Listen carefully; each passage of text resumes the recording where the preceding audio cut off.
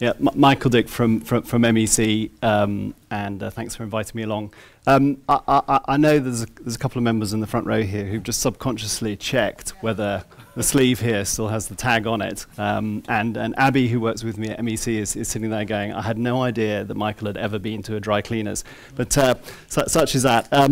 What can I say about insight to a room of experts? My experience talking about insight is, if you have 4 people in a room, you probably have about 10 or 15 opinions, and so on and so forth. So I'm going to take a very specific line through this. A quick look at how I'll do that. I think it's worth just pausing and saying, what is insight? What's it all about? Old or modern brief. Looking at it briefly in the context of the old brief, and then exploring it in how the modern brief now works. And it's quite useful from Glyn just to have had a little bit of that process, and hopefully the two presentations, even though we didn't compare notes, will work well together.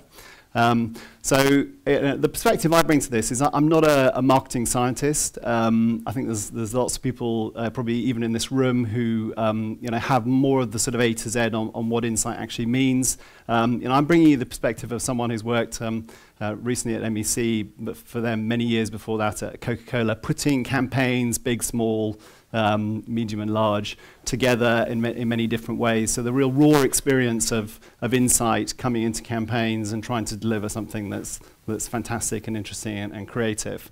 So that's where I'm coming from.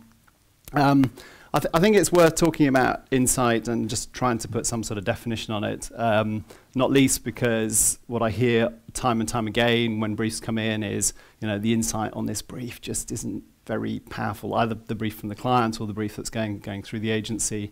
And so there's a few things that I've heard in my journey, just 3 thoughts. One is about clarity.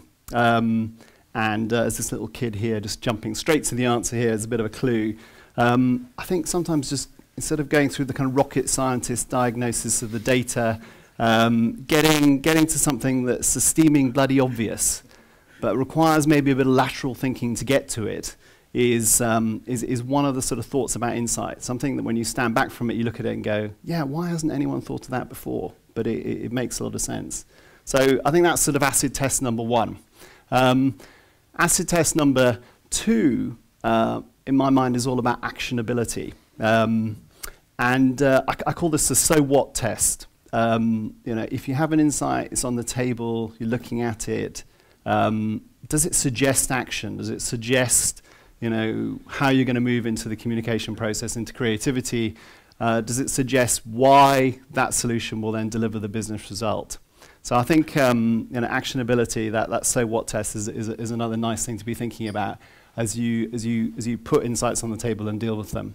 And the third thing is, if insight is, as I would propose, provoke, whatever, insight is the lifeblood of creativity. And if insight's the lifeblood of creativity, can you look at the insight and say, does this inspire us? Today isn't just another great day, I'll go and create something beautiful. Why is insight going to set you up for something wonderful and interesting as you go through the process in the modern brief or indeed in the old brief? So, as people like Wendy Gordon have pointed out many times in the past, go and read her work, don't confuse data or statistics or points of view with insight.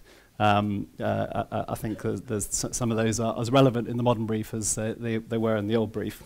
So what is the difference then between old brief and the modern brief? I think I'm old enough to have seen lots of old briefs, as the actress said to the barrister. Sorry, it's a very poor joke there. My sense about the old brief is actually a little bit about the okay, there we go. Obviously not clicking in the right way this morning.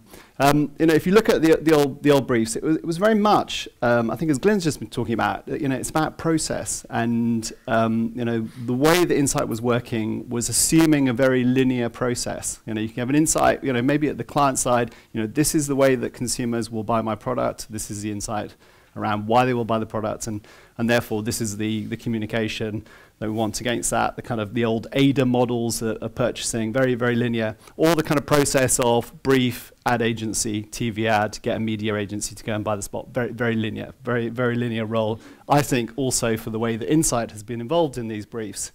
And I'm fine actually with the idea of an insight driving a creative idea, really kind of humming through a process and being quite single-minded. But I suppose my concern is when you get this kind of what I call tunnel vision going through the communication development, where that insight and that then precludes the ability for campaigns to evolve, go to other places, and bring in some of the kind of other things that I think modern briefs require, modern communication solutions really need. And, let's then go on to the modern brief. For me, the modern brief is operating in a very, very different context, even from 2 or 3 years ago. I think things are moving on, and they'll move on fast. Why? Because the modern world isn't linear, as has been pointed out many times. It has some shapes in it, but it's multi-layered. Communications are reaching consumers in many, many different ways. I tend to think of the communication approach, and this is just a very blurred screen grab from the credits from Avatar. The communication approach involving many, many people. And you can almost look at communication solutions coming from different sources. It's great to actually have the first presentation where you talk about a different approach from just a creative team. This is no longer the kind of lone wolf creative working with a planner. This is about bringing in different points of view all the way through. So here's my cute kitten shot. Take the cat count up to about 53. And I promise you, if you do Google multifaceted, this is what you get. But I think the insights are now kind of coming into the process in a very multifaceted way. What's the insight behind the brand purpose that's really going to set up the brief? What's the insight behind the kind of purchase network? What is the insight behind the kind of cultural and connection context? What's the insight behind specific touch points? The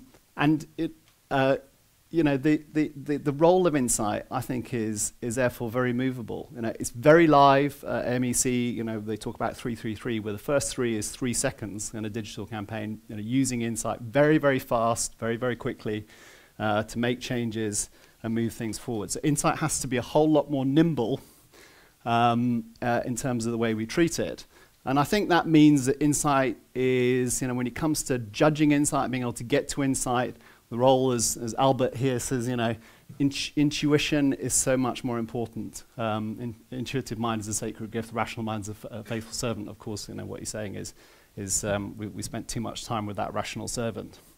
And then, bringing intuition, not rushing off to focus groups, all the time to tell yourself whether insight is right or wrong, means that you should also allow for that kind of shaping and editing of insight in a very, very live way.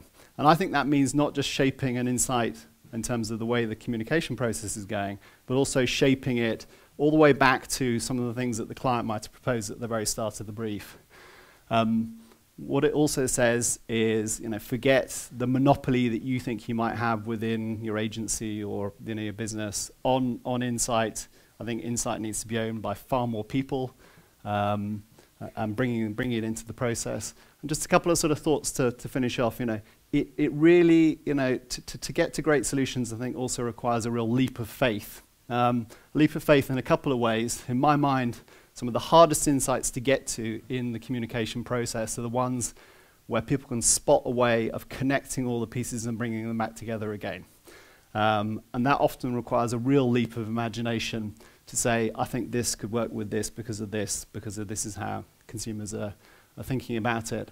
And then old world or modern world, back to that inspiration thing. I mean, John Cleese, I saw him in a documentary the other day talking about Life of Brian and other stuff, and he was saying, it's not as if we went away and wrote about the follies of man, some sort of bog standard insight. He said we sat in a chemist's shop for a couple of hours and funny things came to our head. So it's not like I equals insight equals C creativity. Insight is here, and often you have to make a massive leap of imagination. So you know, don't, at the front end of the process, allow things to be tied down, you know, Insight, putting a straitjacket on how things are going to work. Do set up the Insight process and the way you work with Insight to allow stuff to flourish, to get to great communication solutions. Thank you.